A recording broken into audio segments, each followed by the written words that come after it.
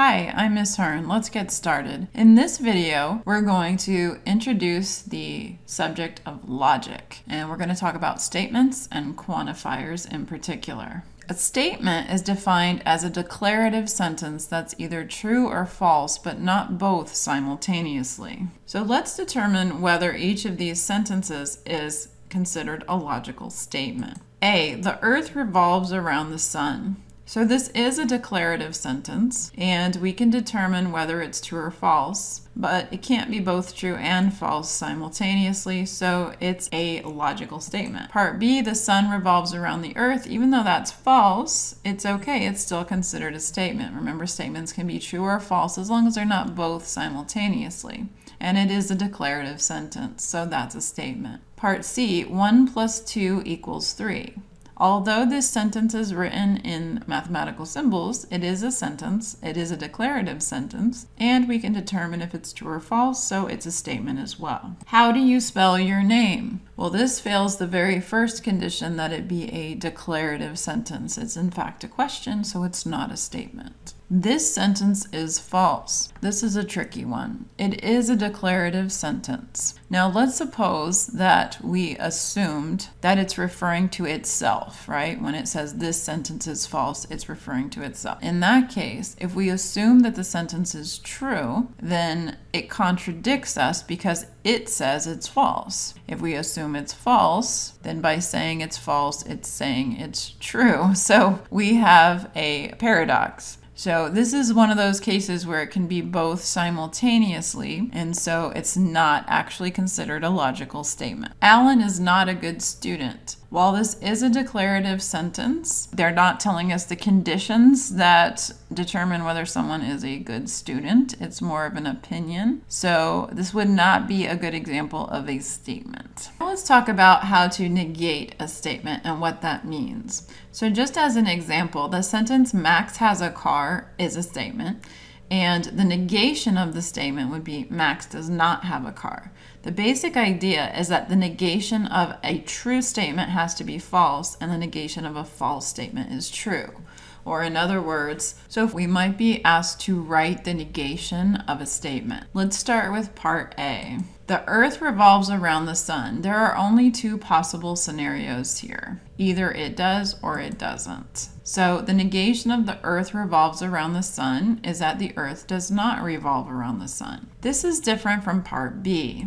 In part B, we have actually various scenarios to consider. To help us think about it, suppose there were 3 students. Let's list all the scenarios for those 3 students taking or not taking calculus. So here a Y means yes, they're taking calculus, and an N means no, and we have the students A, B, and C. So to say that all students take calculus is which one or more of these scenarios? Well, notice that each of these scenarios we've listed it out very carefully, so they're each distinct, and the only one in which all of the students take calculus is scenario 1. Now, so the negation has to take into account these scenarios. And what do these scenarios have in common? Well, in each of these scenarios, there's at least one student who is not taking calculus. So although we could just say, okay, not all students take calculus, we usually instead choose to say something like some students do not take calculus. And by the way, in logic, the word some is equivalent to the phrase at least one. So in each of these scenarios that are supposed to be our negation, we have at least one student, maybe more, who's not taking calculus. In fact, in scenario 8, none of them are. A common error is to think that the negation of all students take calculus is that none of them do, and that's not true, because that's just one possible scenario which would cause all students take calculus to be false. Now let's look at some students take French. Once again, we're going to list out all the possibilities. Y means yes, they're taking French. N means no, they're not. Which of these scenarios makes it true to say that some students take French? Remember, in logic, the word some means at least one. So we have to include any scenarios in which at least one of the students is taking French. And that is going to be scenarios 1 through 7. So the only negation of that is scenario 8. That's the only time when our statement would be false, is when A is not taking French, B is not taking French, and C is not taking French. So that means that the negation of some students take French is no students take French. Remember, statement A was easier than statements B and C because there were only two possible outcomes. The Earth does revolve around the sun or it doesn't. What changed it, what made it harder, is in scenario B and scenario C, we had words called quantifiers that indicate a certain quantity. And when you negate that, you have to take those quantifiers into consideration. The words like all, each, every, and no one are called universal quantifiers because they describe characteristics applying to everyone. Words and phrases such as some, there exists, for at least one are existential quantifiers because they describe characteristics of one or more individuals. They guarantee that a certain characteristic exists somewhere, but not for everybody. So notice that when we found our negations, the negation of a universal quantifier actually involved an existential one. If I want to negate all do something, I would say some of them don't. If I want to negate some do something, I would say none of them do. And vice versa. So let's look at this example. Write the negation of each statement. And by the way, it's always possible to negate a statement by saying it is not the case that, and then writing the same statement.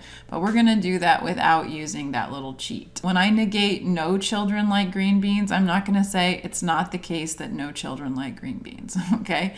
So what we're going to do is use the idea of negating existential and universal quantifiers. So no children like green beans. No one. None of them. So this statement that no children like green beans will be false if there's even one child who actually does, right? We don't need every child to like green beans to make this statement false. Because no is a universal quantifier, we can negate it using an existential one. Something like there is at least one child that likes green beans, or some children like green beans. Now let's look at part B. Some children do not like ice cream. I don't believe it, but let's say that some children do not like ice cream. That is an existential quantifier. So we can negate it using a universal one. So when we say there's somebody who does not like it, then the opposite of that, the negation of that, what would make that false is if in fact everybody does. So all children like ice cream would be the negation. Another special case of negations is when you have a statement that involves an inequality. So I just want to remind you of the mathematical notation. Arrows pointing to the left are less than, pointing to the right are greater than, and if there's a little line underneath, that means it can be equal to or equal to. So let's consider how we would negate a statement like P is less than 3.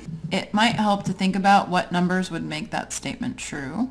So for example, the number 1 is less than 3 would be true. 2 is less than 3 would be true. And in logic, by the way, we abbreviate true with just a T. But the statement 3 is less than 3, that would be false, right? So we start to see false numbers at 3. That's the first false that we get. And then any number bigger than 3, whether it be 4 or 3.5 or whatever, would also be false. So in order for P less than 3 to be false, we would need P to be a number greater than or equal to 3. So you see that the negation of a less than turns out to be a greater than or equal to.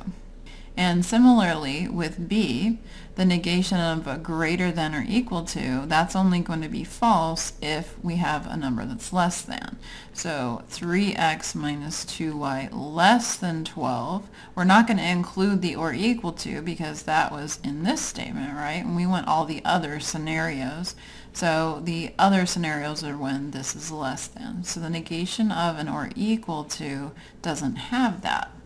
So to summarize, The statement A less than B has the negation A greater than or equal to B.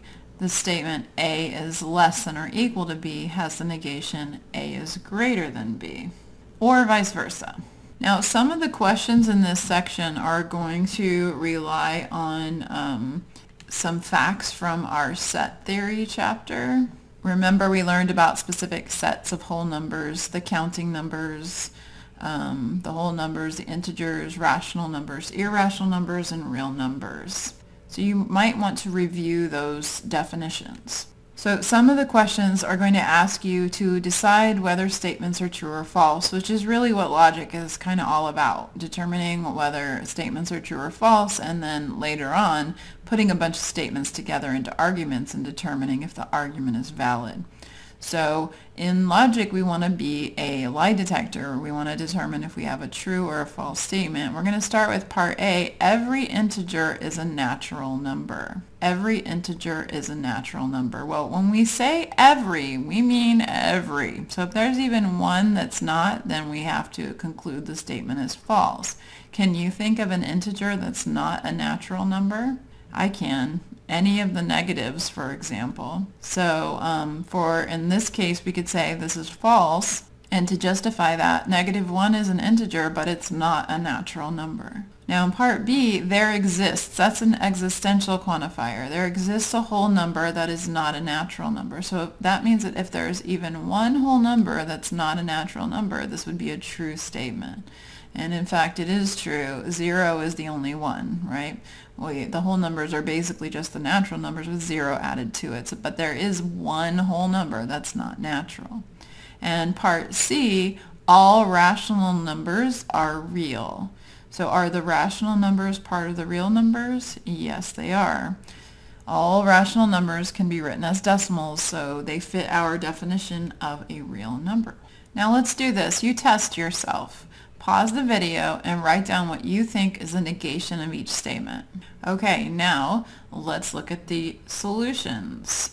The negation of some cats have fleas is no cats have fleas. The negation of some cats do not have fleas is all cats have fleas. The negation of no cats have fleas is some cats have fleas. Let's try another one. Pause the video and write the negation of each statement. Don't use a slash through the symbols to negate them. Okay, so for part A, x less than 7, the opposite of that, the negation of that would make it false, would be x greater than or equal to 7. For part B, x less than or equal to -11, the negation would be x is strictly greater than -11. And C is kind of tricky. If x is equal to 10 and we want to negate that without putting a slash through it, what would we have to say? Well, either x is less than 10 or x is greater than 10. It just can't be equal to 10. I hope you found this video helpful. If you did, please remember to give it a thumbs up because that will help other students to find the video.